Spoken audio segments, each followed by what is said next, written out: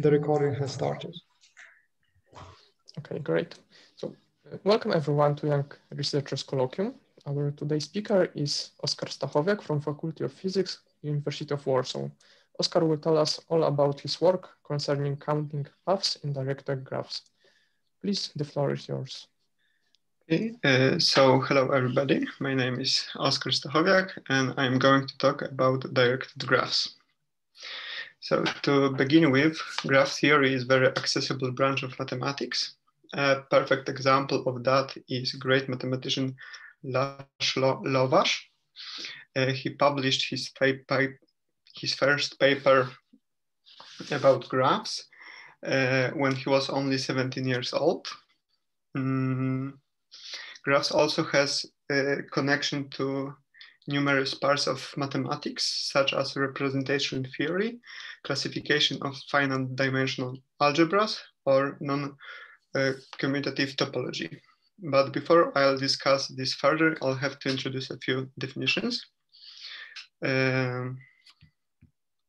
So first of all, we need to define a graph. So a graph, sometimes called a quiver, is a quadruple where E0 and E1 are sets of vertices and edges respectively. S and T are maps where S assigned to each edge its source vertex, whereas T is target. The next definition is definition of finite path. So a finite path Pn is, in some graph, E is a finite tuple of edges, and we write Pin is equal from definition to E1 En, where E1 is first edge and En last. Those edges has to satisfy the following condition, that the end of the first edge has to be equal to the beginning of the second edge, and the end of second edge has to be equal to the beginning of the third, and so on, up to En. Now we can define the beginning and the end of the path.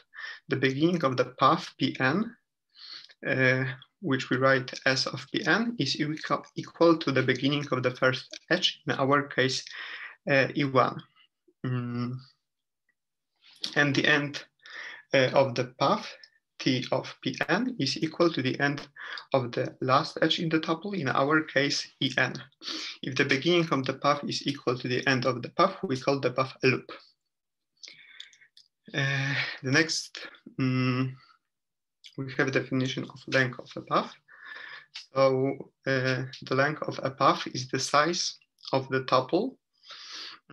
Every edge is a path of length 1, and also we consider vertices as finite paths of length 0. Okay, so upcoming definitions I will not use in my main part of talk, but they will be useful during discussion about graphs applications.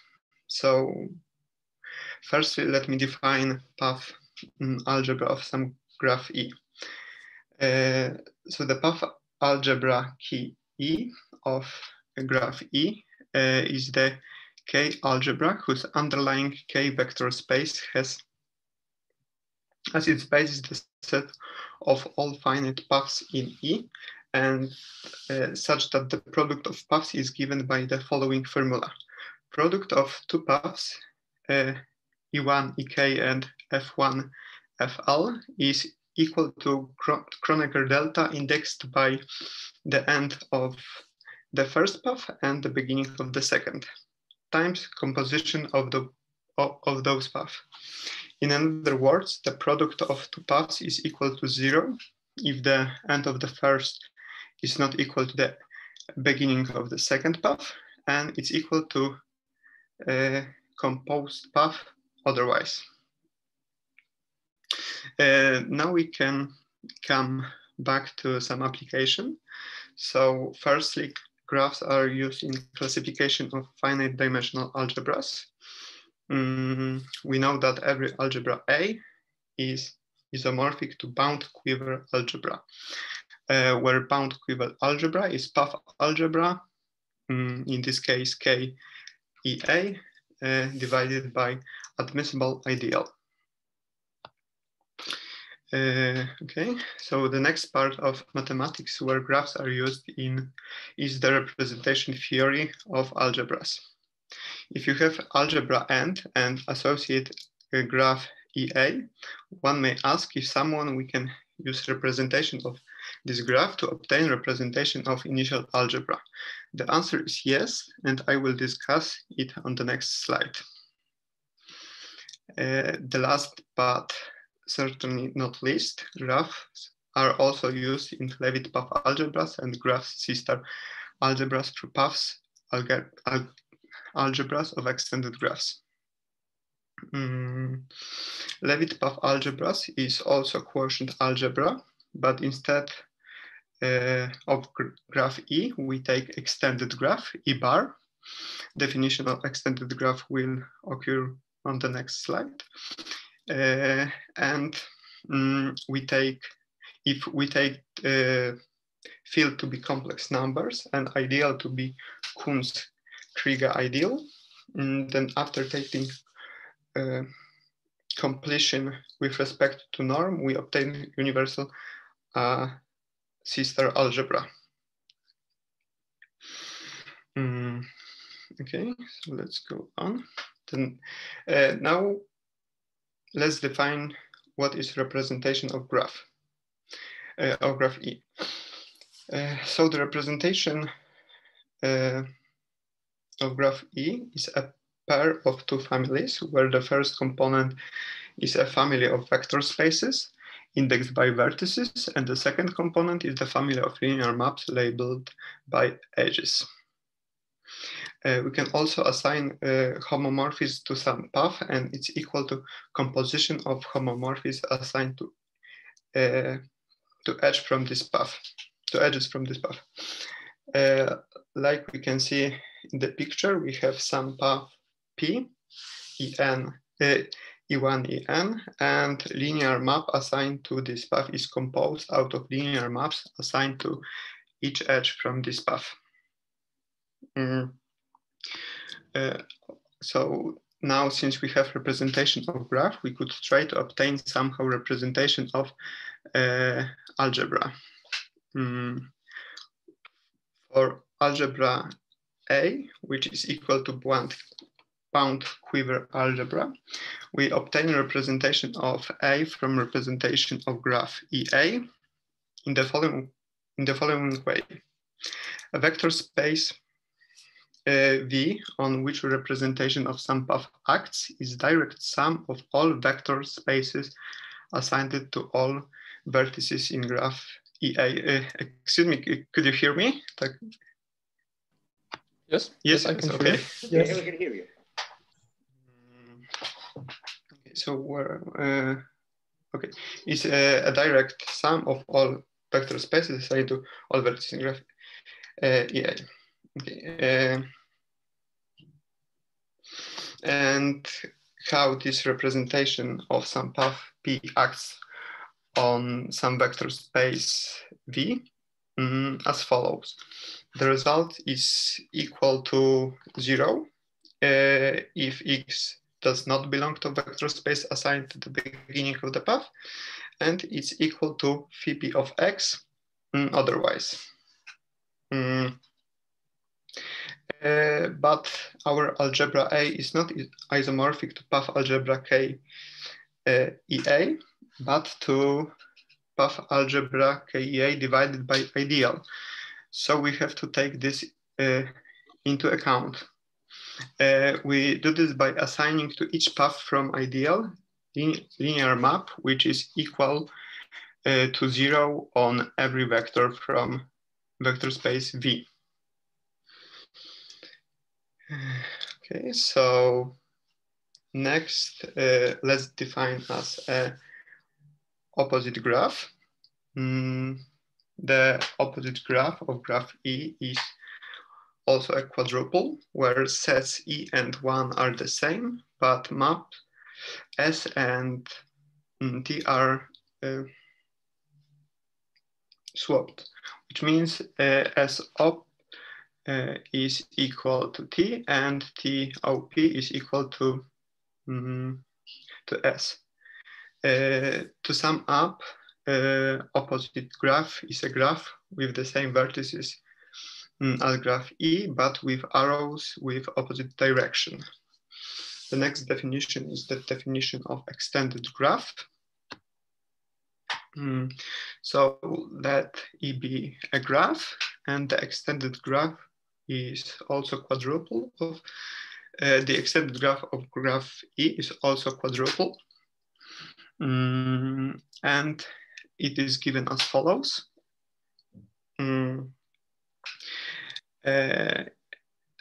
The set of vertices in extended graph is the same as in the graph E, but the set of vertices is the sum of vertices E1 and edges. I'm sorry, edges. Yes, edges and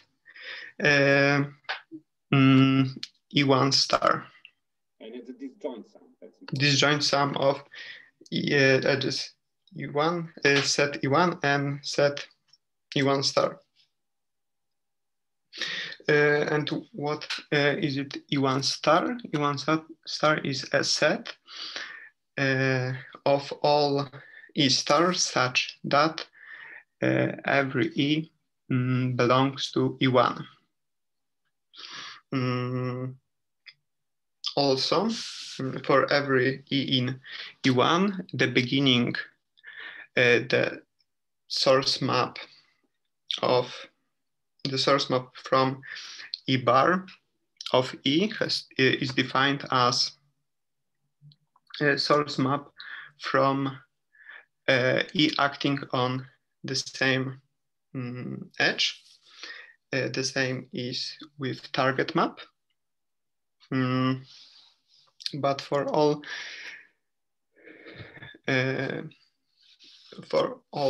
E star belonging to E1 star, we define our source map as the target map from graph E acting on edge E. And the same is with target map from extended graph. In different words, we can define the extended graph as disjoint union of graph and opposite graph over all vertices from E0. And here is an easy example of a graph E and extended graph E bar. And the graph E bar is a graph of Laurent polynomials. And we know that after completion with respect to norm of Laurent polynomials, we will get the system algebras of continuous function over the circle. Okay, so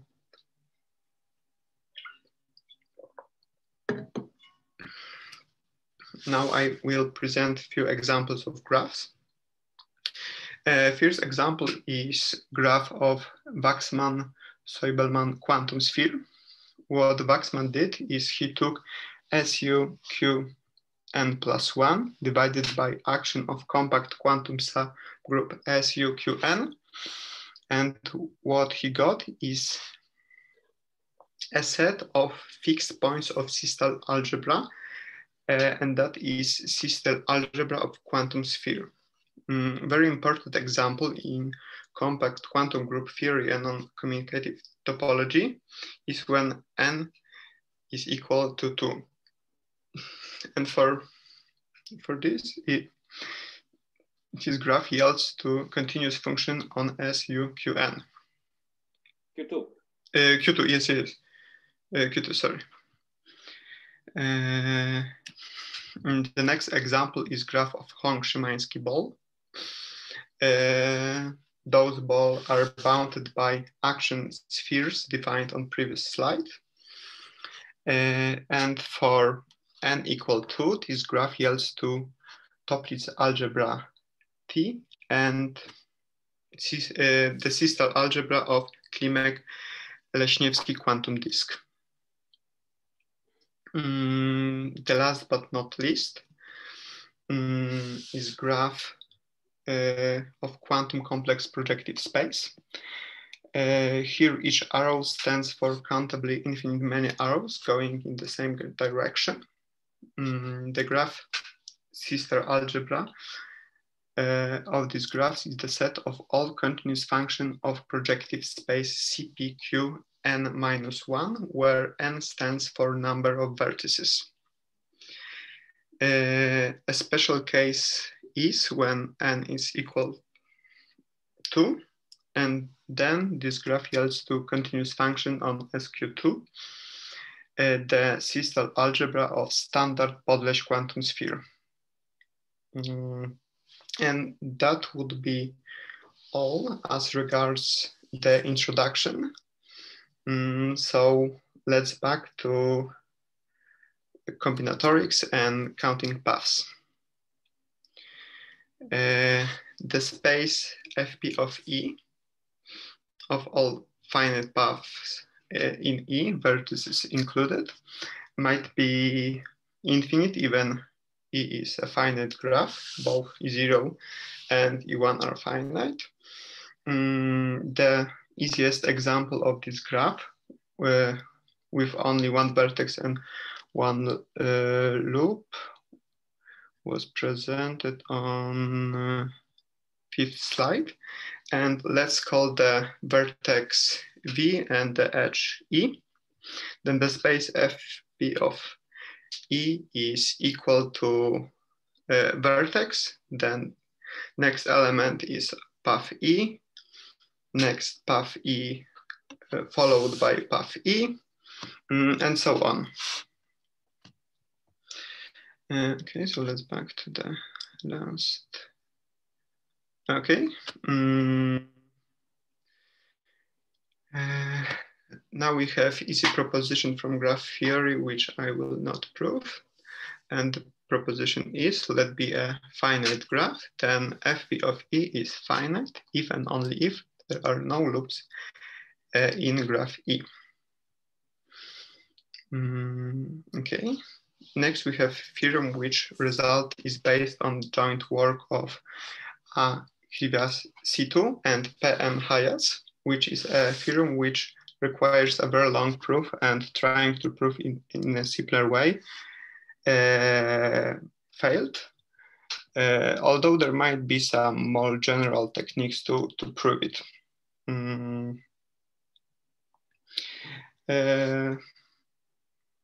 Additionally, this is motivating theorem for my talk. The purpose of this talk is to prove a special case of such theorem with change condition.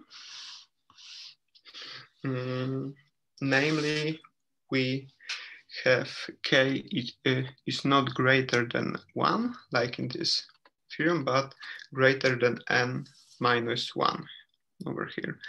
And the theorem is n minus k, sorry, yes. If we have a graph E with n greater than or equal to edges and no loops,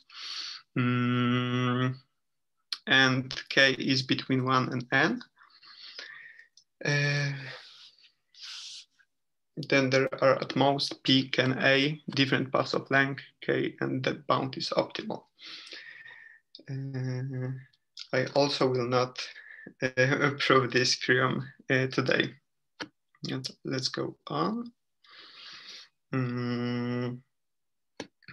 Like I said before, sorry. Let E be a graph with n greater than greater or equal to 1 edges, and let k be between 1 and n. Then there are at most n to the gave power different paths of length k and the bound is optimal. So let's prove it. And the proof is very easy. Every path in E of length k is k letter word written using n letters. So there are at most n to the k many of them. This bound is attained in the Hawaiian earring graph on n loops, which is presented here.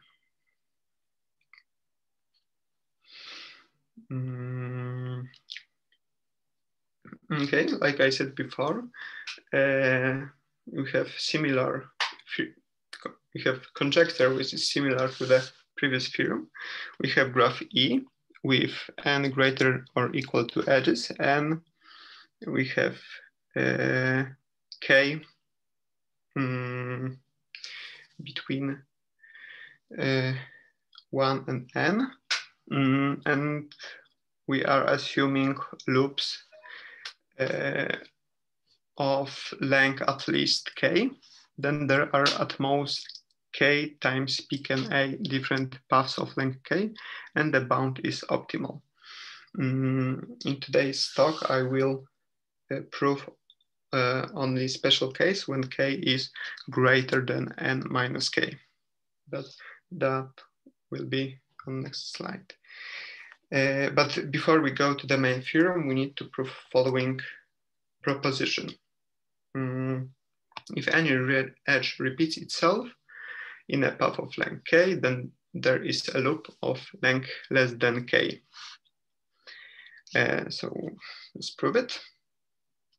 If we have a path P, E1, EK, so if an edge repeats itself, then E1, EI is equal to EJ for some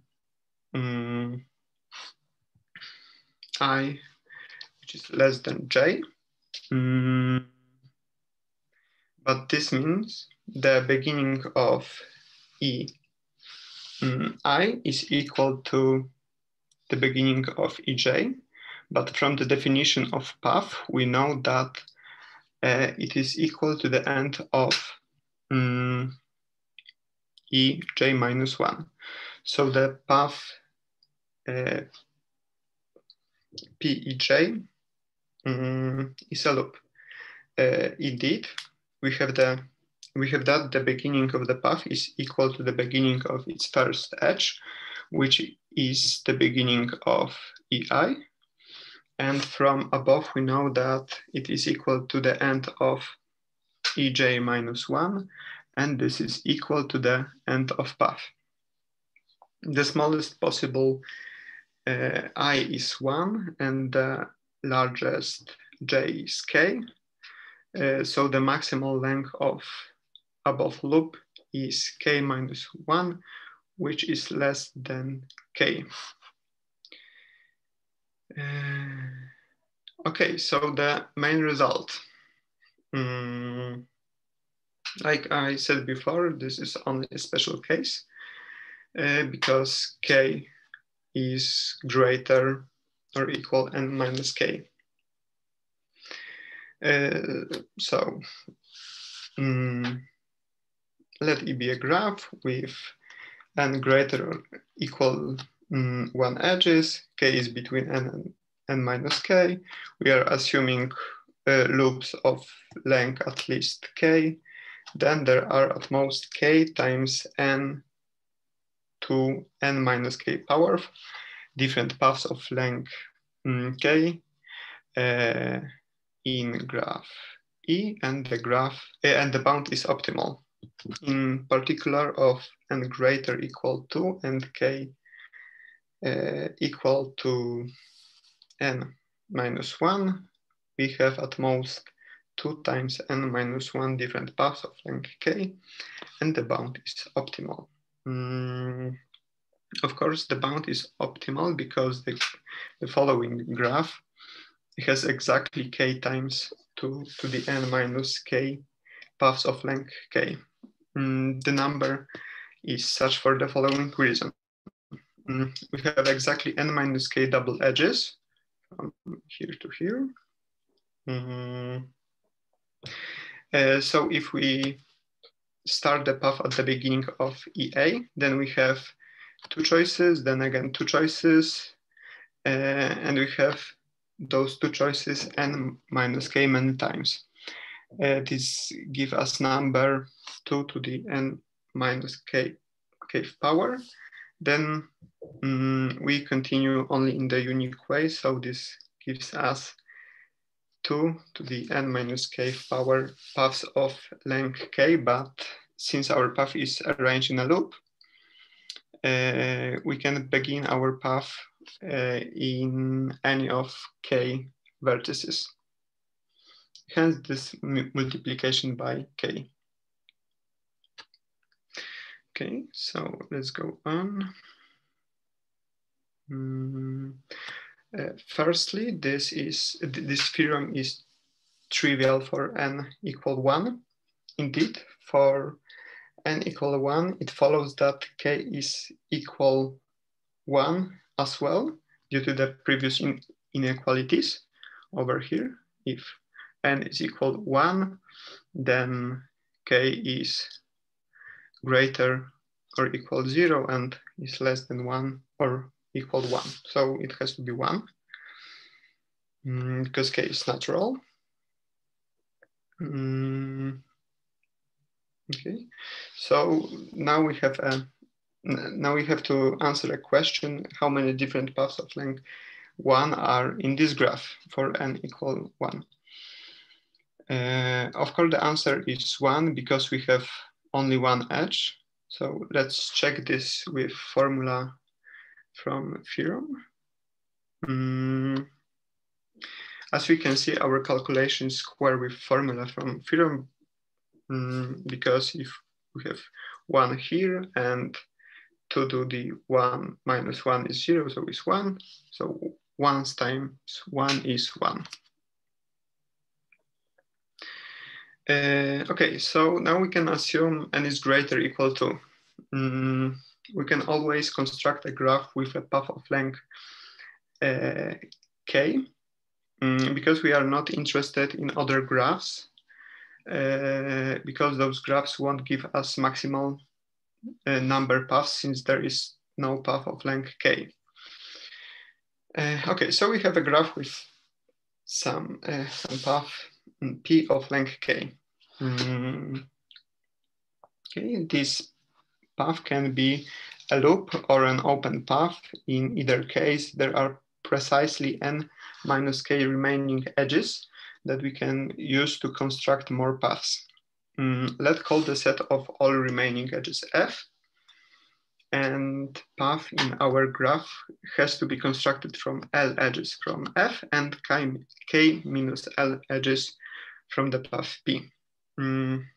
For example, we have one path P, E1, EK, and second path of length also K is composed out of K minus 1 edges which are not in the first path, and one edge from path P, namely EJ.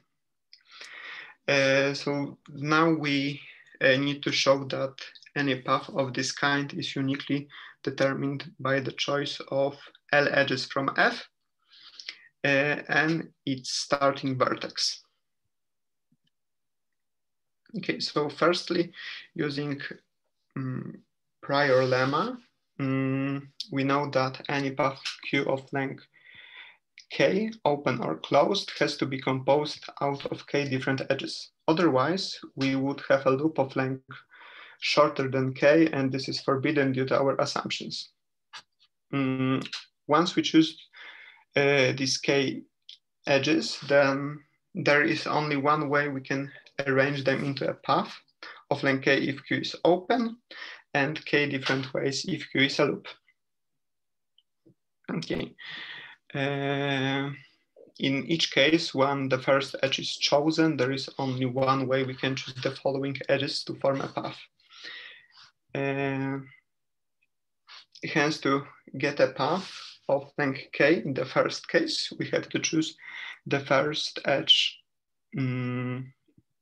of Q as the first edge of our path. Otherwise, we would obtain a path which is shorter than K. So there is only one such path of length K, Q itself. Whereas in the second case, we can choose K different edges as the starting edge of path to form a path of length K out of given K edges. Nonetheless, the pane is uniquely fixed by this choice. To sum up, once we choose K different edges, there are at most K different paths built out of them. It remains to determine in how many different ways we can choose K different edges, assuming that L edges are chosen from F and K minus edges are chosen from P with L equal from 0 to N minus K.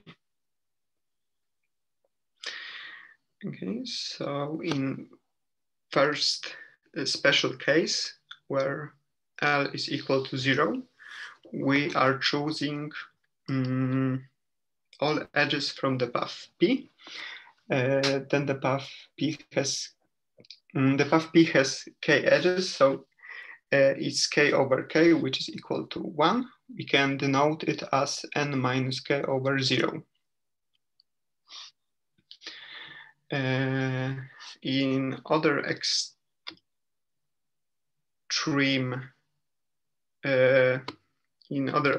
where L is equal to K, then it follows that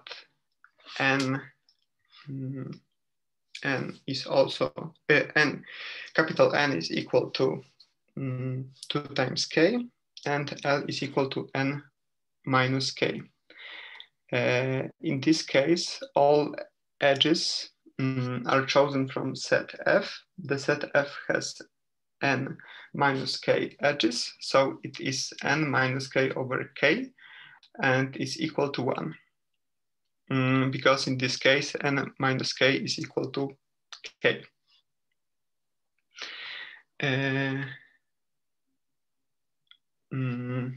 In other cases,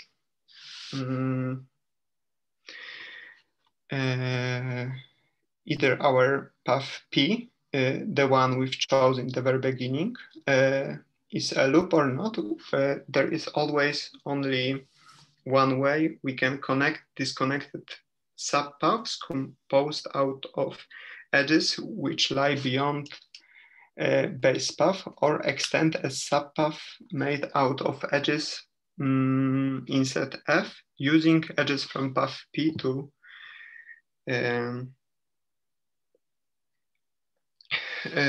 form a path of length K. Indeed, even our base path P is a loop. There is only one way we can connect disconnected vertices on path P without creating path of length greater than K.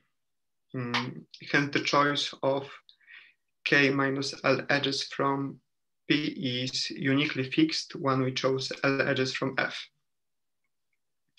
Therefore, there are N minus K over L many choices.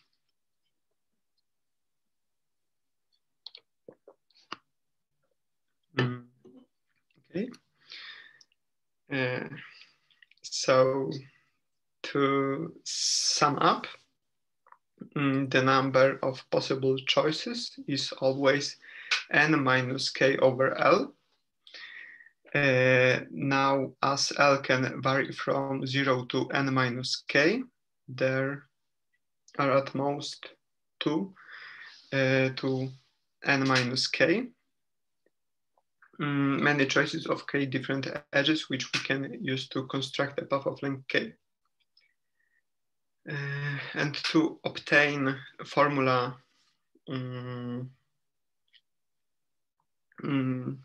Dorm the theorem, we have to combine this statement with the previous fact that for each choice of k different edges, there are at most k different paths of length k composed out of these edges.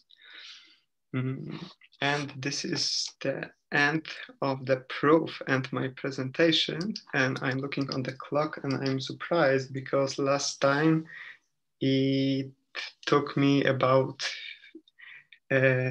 almost hour.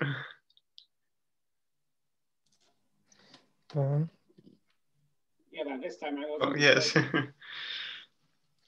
Yes, that is right. If you you have still quite some time. If you want to take it. I have a suggestion, Oskar. Why don't you, because that's the end of the proof and that's the end of the slide.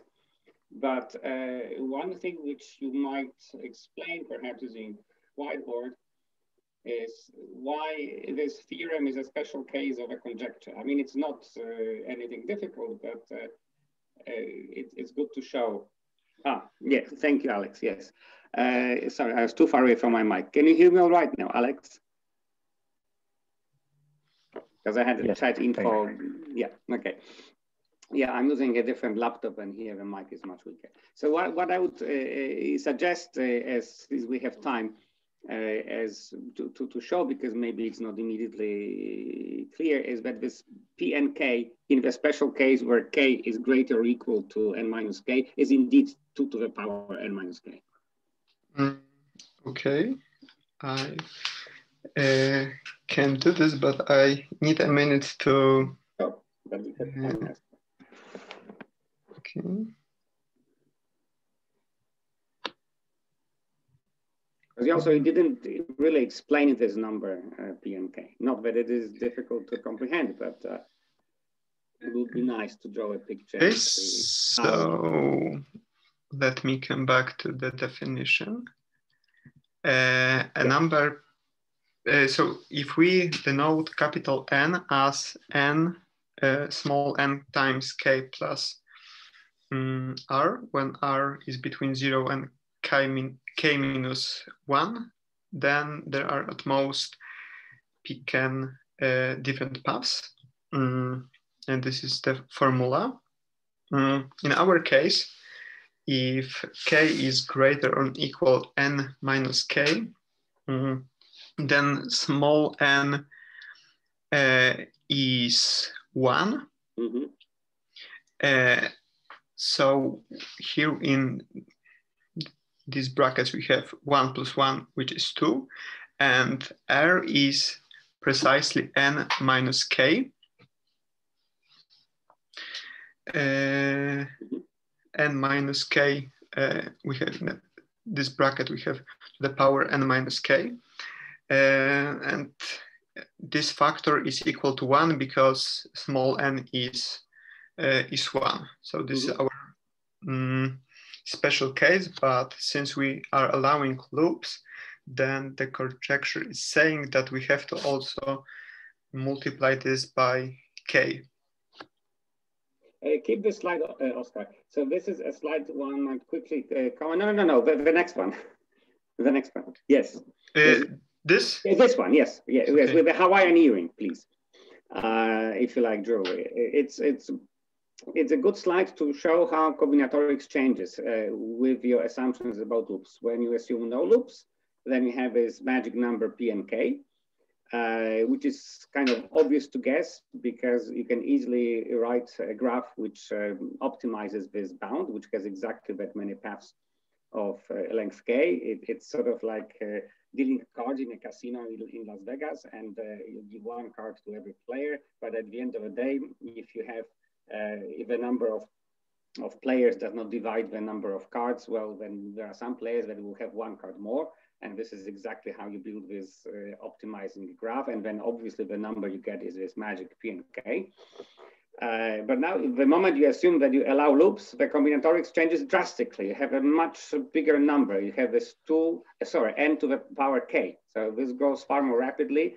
And you realize this bound by an extremely simple graph, a graph which is actually important in sister algebras because it gives us the Kunz algebras as graph sister algebras or such graphs. But from the combinatorics point of view, when you assuming that you can allow loops, so the situation trivializes.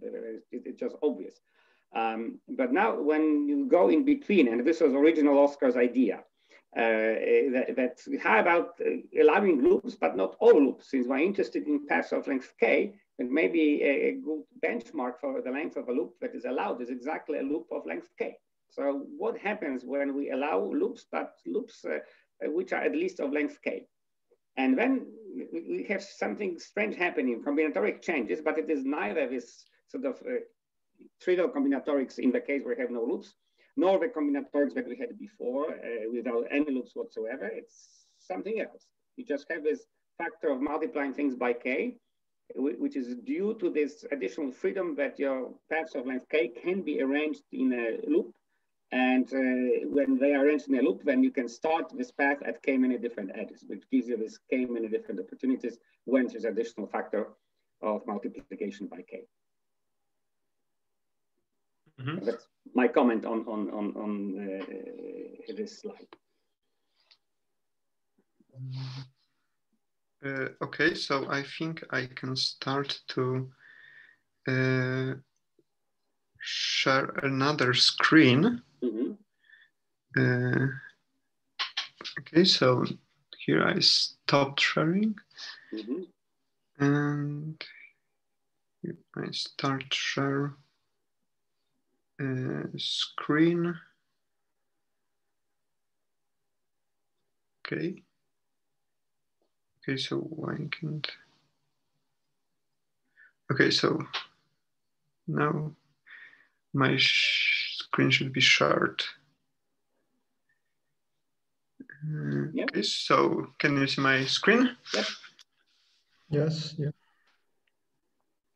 Okay, so our special case is we have a graph E with n bigger than too many edges.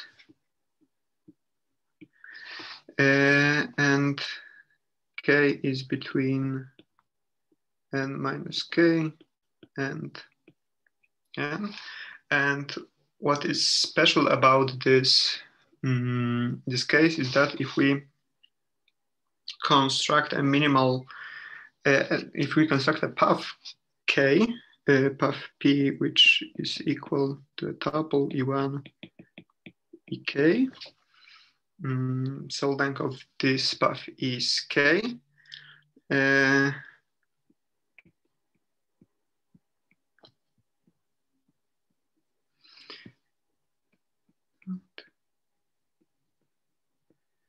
And this could be a loop or not. Nevertheless, e1 ek, we have precisely n minus k remaining edges, and we could have two cases.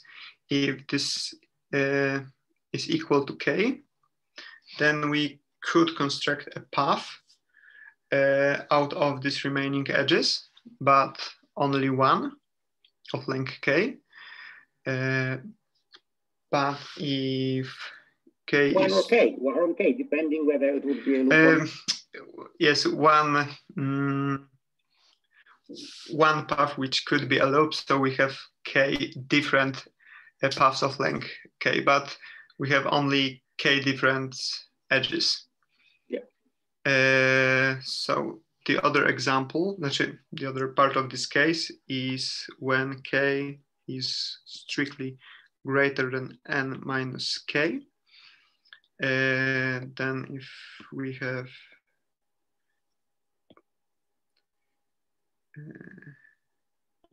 copy paste, then from all remaining edges we can't construct any new paths of length k, so we somehow have to use those edges from path p.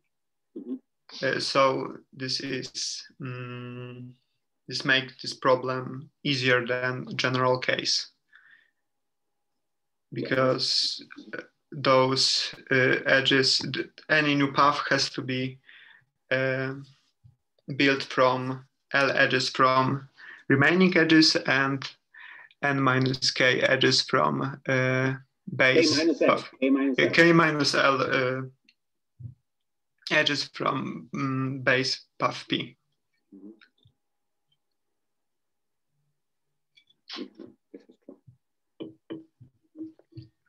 Okay.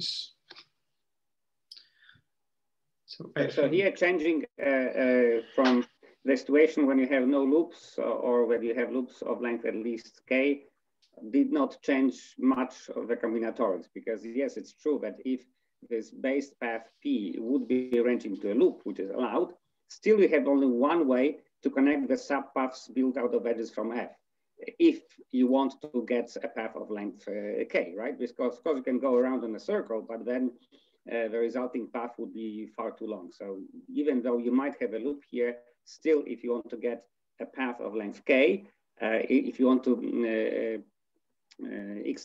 connect the subpaths from F into a path of length K, there is only one way to do it. There's only one way to join the distinct vertices where one subpath from F ends and another subpath from F begins. And of course, one of the subpaths might be trivial. This is why we're talking about an extension, right? You can, if it is outgoing edge, then you can extend it backwards in one way. If it is incoming edge, then you can extend it forward only in one way.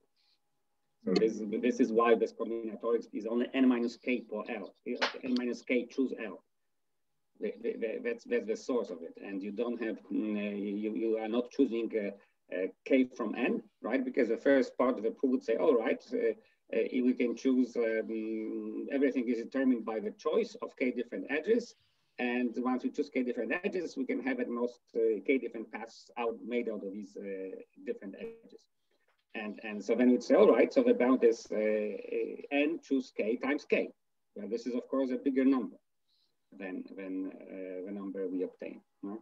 This is not an optimal bound. And the optimal bound is shown in this way that we argue that even in the special cases, everything boils down to n minus k choose L. And we have no freedom of choice for taking these additional missing edges from our base path P to complete our path that we built into a path of length K.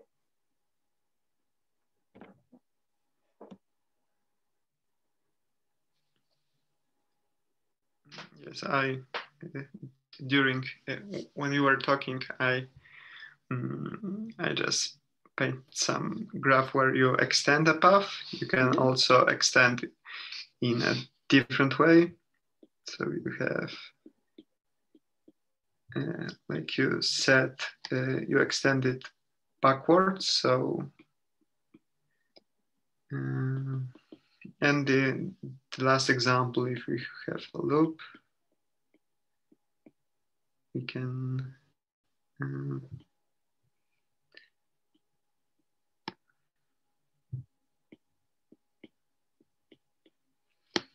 either way, there is only one way to do it, because if we would like to go around, we would make a path longer than k because our loop is of length k. So we can't go around this loop.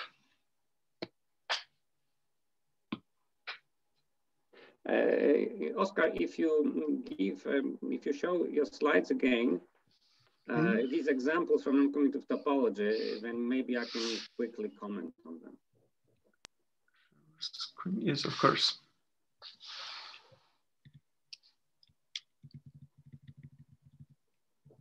Yeah. Okay. So of course, all this is not needed for a combinatorial result. We do it kind of for the sport of it. But here I just want to argue one more time that these graphs are very important in non-commutative topology. And Waxman-Sobelman quantum spheres were obtained, as Oskar explained, from quantum groups. This is how Waxman-Sobelman defined them. This follows the classical intuition that you can think about the odd spheres as homogeneous spaces for special unitary groups. And indeed, if you take n equal to 2, then your graph is very simple. You have only 2 vertices, 2 loops at each of the vertices, and one edge going, say, from the left to the right vertex. And this is the famous Voronowicz SUQ2, because S3, well, topologically, SU2 group is just a 3-sphere. And this quantum deformation of odd spheres obtained by Waxman-Soibelman agrees with Voronovich's definition of SUQ2. So this is a very, very important, this is like the most famous quantum group, I would say. And you can see it explicitly via its graph. Then, Oskar, please switch the slide to the next one. Of course. Yeah, then you can see, the Hong-Szymański. Well, by the way, for the previous graph, this is, I want to make sure that you understand, because Hong-Szymański spheres were defined within the realm of graph sister algebras, okay? But the Waxman-Soibelman spheres were much older. And this is highly non-trivial to prove that the Waxman-Soibelman sphere sister algebra is isomorphic to such a graph sister algebra. This is a lot of heavy representation theory on a Hilbert space to prove it. And this was done by Hong and Szymański. And only when you use heavy representation theory and you prove that indeed such 2 sister algebras are isomorphic. Mind you, these isomorphisms are non-algebraic typically, okay? This is more like saying, aha, we have 2 faithful representations, but they're unitarily conjugated on the same Hilbert space. So that's not an algebraic argument. Okay, so let's now go back to the balls. So here for n equal 2, you get the famous Steplitz graph. So you have only 2 vertices, 1 loop at the first vertex and 1 outgoing edge. And that's actually the same as the universal sister algebra generated by 1 isometry. And again, our classical intuition agrees, because what is a 2-dimensional ball? Well, it's a disk. And this way you get your a very, very important sister algebra as a very special example. And you can also see in what sense, Oskar was mentioning it, but actually having these graphs, you can really explain it. In what sense these spheres are the boundary spheres of these balls? Well, remember that the Gelfand functor is contravariant. So if you include a compact Hausdorff space as a compact subspace in another compact Hausdorff space, at the level of sister algebras, you have a map going the other way around. Okay, so if X is included in Y, then you have a map going from C of Y into C of X. It will be a surjection if the other one was an injection. So if you want to describe the boundary sphere of a ball in terms of sister algebras, it will be a quotient map, right? It will be a surjection from one sister algebra onto another. And here you can explicitly see, if you kill this last vertex, which has no loop attached, and when you kill all edges that end at this vertex, you will get exactly the graph as on the previous slide. And this would correspond that if you have say 2 n-dimensional quantum ball, then you kill this vertex and all edges which end over there. I mean, these are generators in your sister algebra. You just put them to 0 and the rest remains as it is. You have a sister projection, and this will be exactly 2n-1 Waxman-Soibelman quantum sphere as the boundary sphere of a Hong-Szymański ball.